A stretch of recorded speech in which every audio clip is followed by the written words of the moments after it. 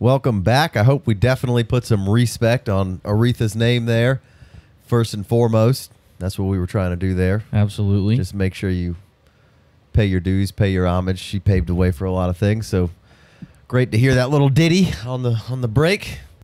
Yeah, and if you're on YouTube, go check out the videos we just put out for who needs some respect in the NFL. It's kind of that's how we paid our homage to Aretha. We gave you some players that need some respect and need your attention, and guys you should be looking at if you're in deeper bench leagues. Making some names for themselves in the preseason, off-season here. Mm-hmm. It's kind of the theme there, but we're going to jump into a little preseason matchup here and discuss some guys. But first, we'll hit you with a little Twitter plug.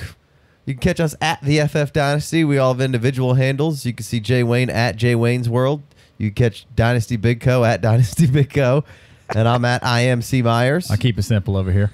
You're like IMC Myers at IMC Myers. Right. Definitely check out our website, theFFDynasty.com. You got to be staying on that thing for all of our stuff and things. It's our satchel/briefcase of classic vintage briefcase. All of our content, and a little bit of rookie rankings up there right now. And you can search for any of the videos or players that we've covered. Definitely hit the forums up. For sure. Register there and join the community there that's starting and get your questions answered and discussed. We're going to talk about some of them on the show. And if you want an extra hour of content a week, make sure to give us the $5 holler on Patreon. You can find that at the website or at patreon.com. You can search the FF Dynasty. You can / the FF Dynasty, however you want to get there. Yeah, if you just go to ffdynasty.com, it's in the middle of the page, all the way to the right. It says become a patron. It takes more time than actually is really going to come out of your bank account every month. It takes a few seconds to get that credit card out, put that number in, and then you're in the business. You got an hour. You got an extra hour of our sweet voices. Yeah, but like Jay Wayne said a couple weeks ago about the website, like the amount of time and effort that he's put into breaking down each and every person individually off of the podcast. We get on here and we run our mouths all night long, and then Jay Wayne goes back and cuts it up. We got first round pick over here in the production department. You can go search on our website for key players instead of having to dig back through a whole podcast. If you want to go in there and look up something that we said on Trey Burton, you can go in there and find stuff on every single player. And the amount of time that Jay's put into this is absolutely ridiculous. So go over there to the website. It's built more and more. It's not 7 years of content or anything yet, but it's out there. The amount that's going in, where we've come is from like 0 to 60. It went from upgrades every day. 6 to midnight over there. It's a party for sure, for sure. So let's get into some Broncos Bears matchup, and let's start on the Bears side. Let's do it. We're gonna go a little Mitch Trubisky. Yeah. Mitchell. Let's start off with Mitchell Punchable Face Trubisky. Such a punchable face. No disrespect. All right. Hey, don't be talking about my quarterback. That's your quarterback? It's my quarterback now. Why? Because I'm so Burton heavy, it ain't even funny. Don't be talking about my quarterback. Well, let's pump the brakes on Burton for a second. Typical Big Co jumping 4 spots ahead in the show sheet. We'll get to Burton. You talking about my quarterback. We got a lot to unload on Burton, but let's start with Mitchell here. I think he's been up and down through the preseason here. I think this club is really going as far as the ups and downs of Mitchell Trubisky is going to take him. I think what you saw on like a 2nd and 9 there, you saw a nice scramble from Mitch. I think that is really the key to unlocking this offense and keeping it out of trouble. Don't make Mitchell force anything that he doesn't, see and is a nice easy throw that he feels comfortable making. Like, there's some athleticism with this guy. Move him around a little bit. Tell him that it's okay to take off. Obviously you want him to slide. You don't want him to be doing anything stupid, but there is some underrated athleticism with Mitchell Trubisky. And I think they really need to lean on that and just not make him force anything. Yeah. Well, I think that, they had a rough week 1, and you saw coming back into week 2, get some real quick, easy plays drawn up.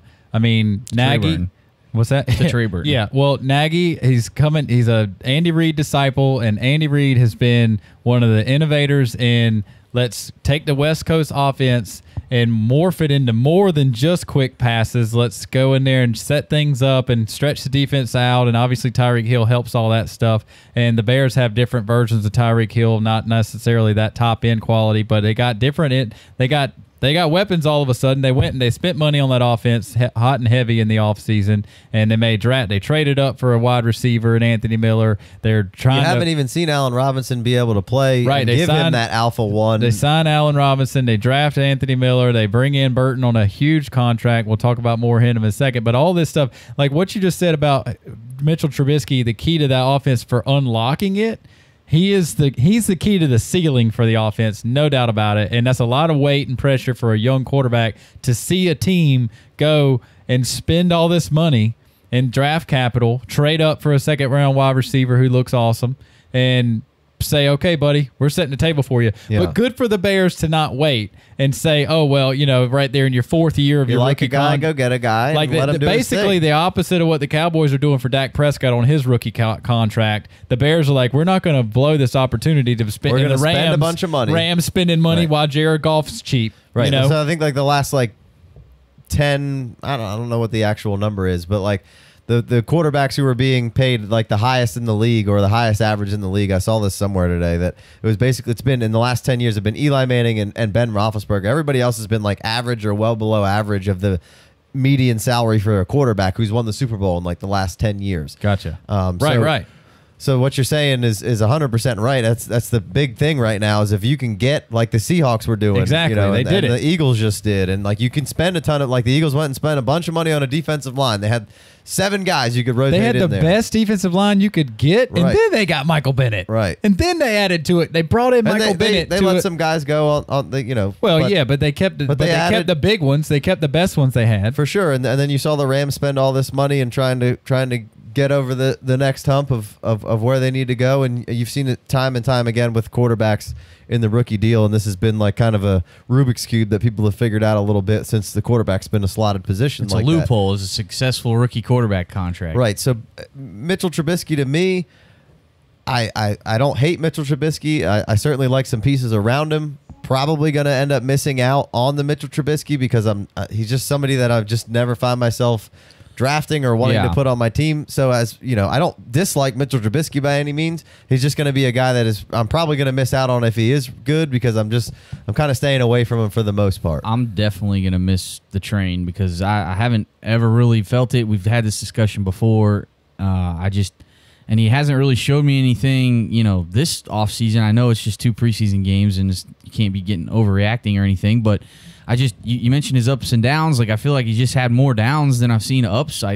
He seems to be missing balls, and John Fox doesn't help you out when your team's already bad in the dumps and you don't have a ton of weapons around you. Just we were talking about Flacco at the beginning of this show. I mean, there's a bad system and nobody to throw it to. You could have some downs. Yeah, he just looks a little confused. I don't know if that's the punchable face or not. He just looks like he doesn't quite know what's going on out there. He bobbled that snap, caused a safety in his own end zone. I don't want to crucify him. Well, they put that one on white hair, and we'll get to the line stuff in a minute. Well, that was a good. But real quick, like one thing I want to say about Mitchell is a lot of things that I'm reading are that this guy, he cares. You're hard pressed to find another person who cares as much about this team than he does, which is something that I love to hear. Yeah, I love to hear. And I'm not buying in. I'm kind of with Jay Wayne in this. I'm not going to say that he's going to be bad. I just not believing that he's going to be elite. Well, that's cool. I don't feel good about the pieces I have around him. Like my Allen Robinson stock, I haven't even seen him on the field together. Don't feel great about it right now. Well, you got. I like the system. First round draft pick past Paxton Lynch that just became the number 3 because he plays Fortnite too much. And you got that's serious business here. You got a first round draft pick quarterback who's playing video games, and you got Mitchell Trubisky who's hard pressed to find somebody that tries harder and cares more.